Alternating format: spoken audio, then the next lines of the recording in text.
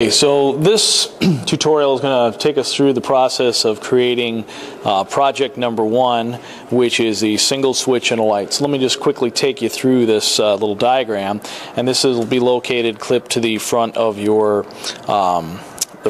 wiring trainer here. So essentially what's going to happen is a cable is going to come in from the source, which of course is in a regular household situation your electrical box in your house, and it's going to come into a electrical box that will wire into a switch, a single pole switch in this case. You can see that your black wire from the Romex will connect here to the bottom of the switch, then the other side of the wire will connect to another piece of Romex, that black wire, and that will go up to a light. Now the lamp post or the light up here also has a white wire to it. Of course you have a hot and a neutral. The way the neutrals work is the neutral from the power source will be wire nutted to the white wire or the neutral wire going up to the light post, and then of course your neutral will be connected to the light post, and we'll show you how to do that in just a second. And then what we're going to have, this is actually a little bit misleading, this particular diagram. You're going to do what's called a pigtail, and I'm going to show you that when we show you how to connect the light switch to the model here. So let's go ahead and get started. We are going to go ahead and focus in on this lamp post. So if we tilt up and zoom in here, the lamp post should already have these two screws mounted in there for you. We do that just to save time. You're going to have a piece of Romex, and the piece of Romex is not stripped at all yet. So we're going to go ahead and take care of that here in just a second. And when you strip the Romex, just as a reminder, of course, you always want to have your safety glasses on, so don't forget about that. That way when the OSHA inspector comes in for their surprise inspection, we won't have an issue. Okay, so your Romex strippers, that's this tool right here. There's different ways to do it, but this is considered a pretty safe way for a beginner to do it. It's got the little shark tooth on it, so what you're going to do is, again, as we talked about already, you're going to take your finger and go down to the base of your thumb like this. That's a pretty good length, so it gives you about, depending on the size of your hand, about 4 to 6 inches. So we're going to go ahead and take this wire, get on the little groove there. We're going to go ahead and just squeeze and pull, and that's going to give it a little score, just like that. Peel it back. Again, you got about 4 to 6 inches. Make sure I pull the cable back here. Take my linesman's pliers, and I'm going to go ahead and trim this up. Okay, so you should have already done this in a previous exercise. So we've got our hot, our neutral, and our ground wire. Okay, we're going to do that quickly to the other side as well. Again, slip that over, pull it with a score like that, pull it down. Make sure you don't cut the ground wire on this, that would be a problem. Now, if you have any electrical wiring experience at all, you've seen it done, some electricians, many electricians will use different methods than using this wire stripper, this Romex stripper. So that's not the only way to do it.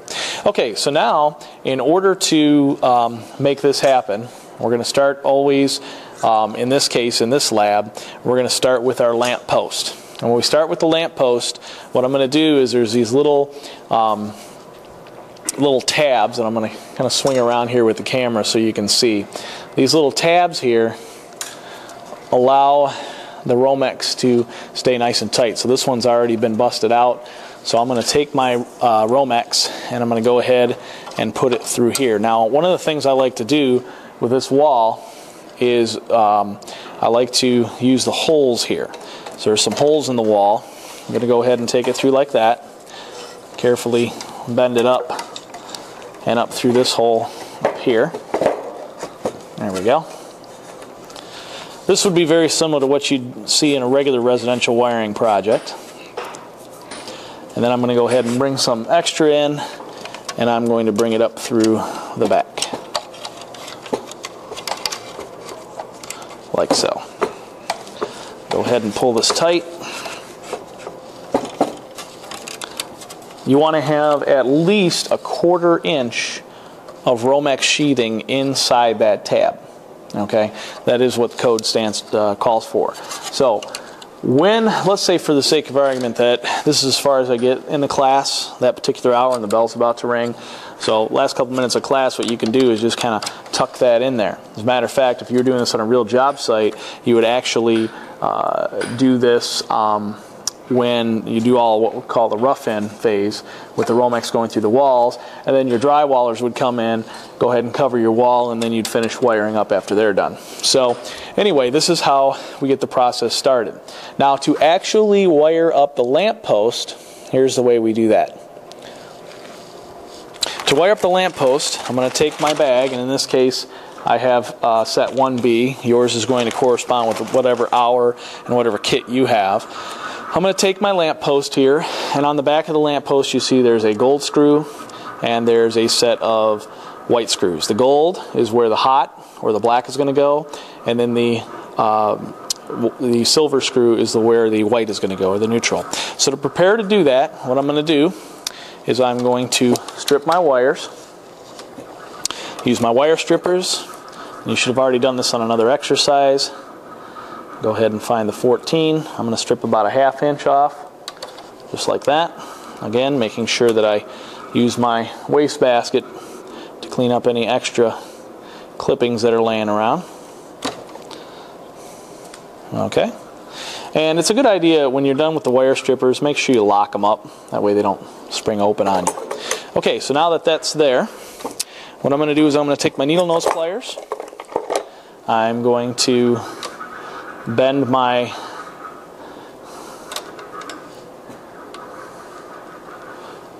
hot and my neutral around to the right, just like so. And then to connect them, what I'm going to do is I'm going to take my, you can do them in either order. Make sure I have my screwdriver ready. In this case I'll use the flathead screwdriver, or the slotted it's also called. And when you put this on, you want to make sure that you put it around clockwise or to the right. If you zoom in here, you're going to see that I'm going to have this around to the right side. It's very, very important that you go clockwise.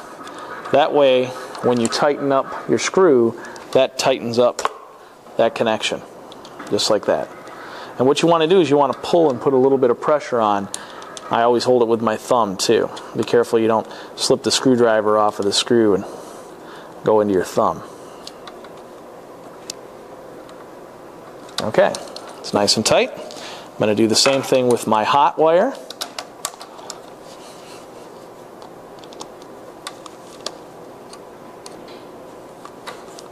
And there you have it. Okay, so you have your hot wire or black, you have your white wire or your neutral, and then we've got this ground wire there. Well, what do we do with that? On some lamp holders you have a ground screw. Now this one doesn't. So what you're going to do, what a lot of electricians will do, is they'll take that, they'll put a wire nut on the top of it, go ahead and tighten it down like so, and then they'll carefully coil it all the way in the back, like that.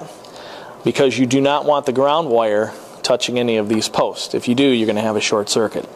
Then I'm going to carefully coil this up, line it up with my holes here, and I'm going to go ahead and turn it. Now this particular one has a broken tab. Okay, so we're going to replace this one, but yours should have two tabs that are still in one piece. And that, we go ahead and turn that down, tighten it up, and the reason that happened was somebody over tightened these. So you just want to snug it up until you just feel it touch that, like that, and then there you have it. So again, this one is loose. That should be this whole thing should be replaced, but that is the way it should look. Okay, and that is how you wire up a lamp holder. So if this was the end of class, this would be a good place to stop, and you'd go ahead and wait till the next class period to focus in on wiring up your switch.